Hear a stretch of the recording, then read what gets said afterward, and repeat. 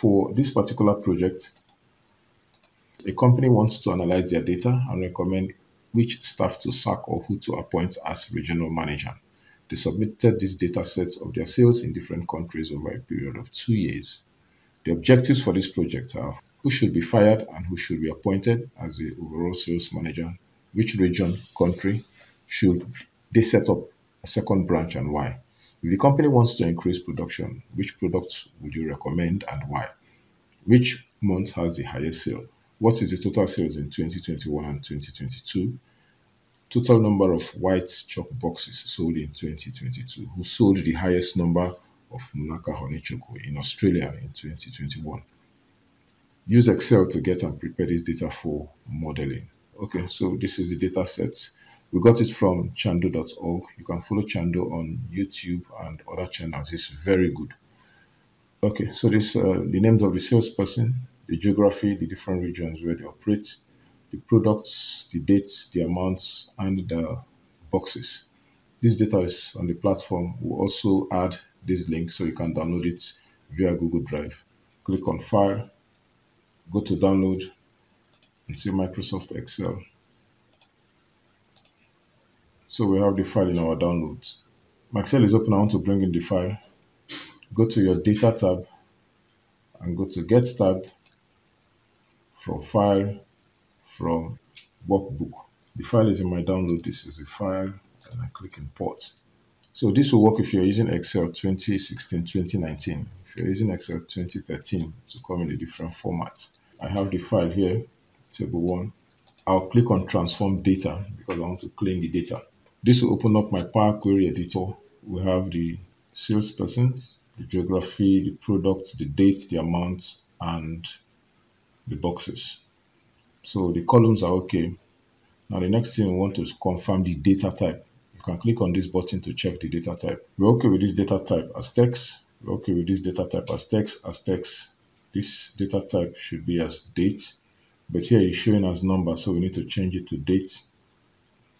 So change the data type to date, replace current. Good, we have the data type. This data type is amount, supposed to be in currency, and we change it to currency, replace current. And this data type is the number of boxes, it should be in whole numbers. This is okay.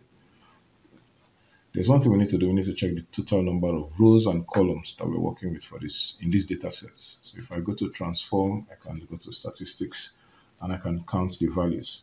We have a total of 3,791. Cancel this to go back. So now that we're here, let's start the cleaning process. When you have data sets that is like this, always use load more to be able to see all. Okay, we have Chess and Chess Bunel. This is the same person, and we have an error here that came in. So we need to remove that asterisk. So what we can do is we can select this, right click on it, copy, cancel the steps, click on the, and we'll say replace values.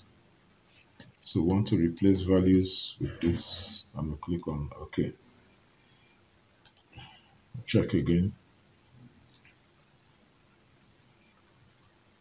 Okay. Next, we check on the geography column.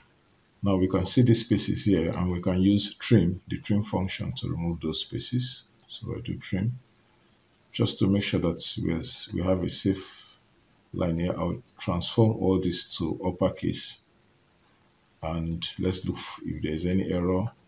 Australia, Canada, India, New Zealand, UK, USA. This is okay.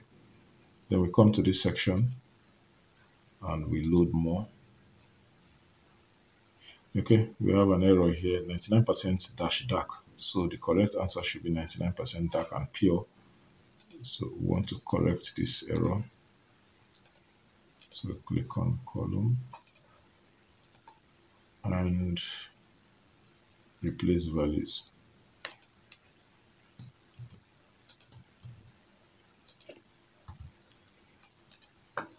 Good. I noticed one other one.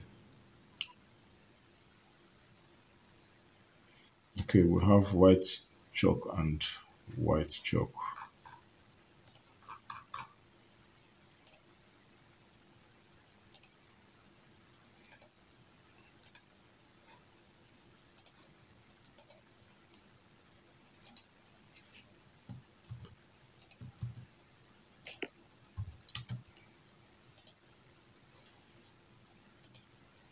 Okay, let's load more. Okay, we have Muna Honey Chocos and this. So let's also replace this.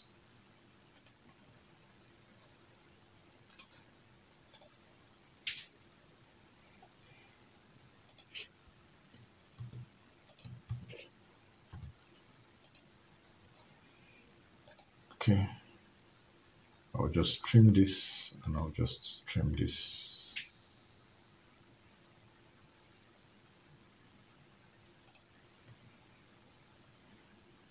Now let's look at the date column. The date column is okay. And we'll look at the amount column. The amount column is okay. Then we'll look at the boxes column. Okay, in the boxes column, we have 0. So let's see what is in 0 number of boxes.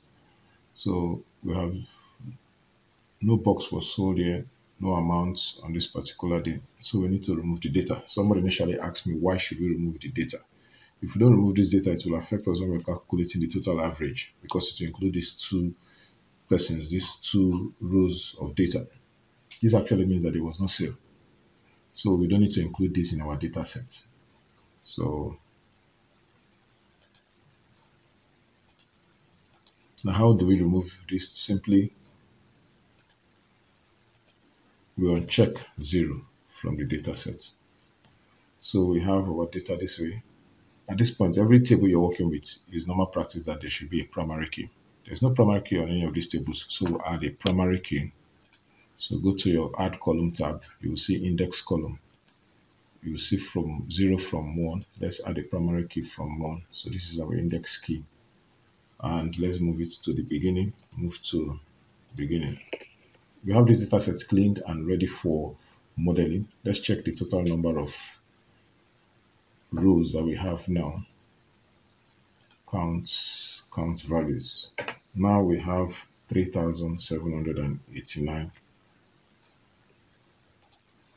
and 1, 2, 3, 4, 5, 6, 7 columns. We can change the name of the table to sales.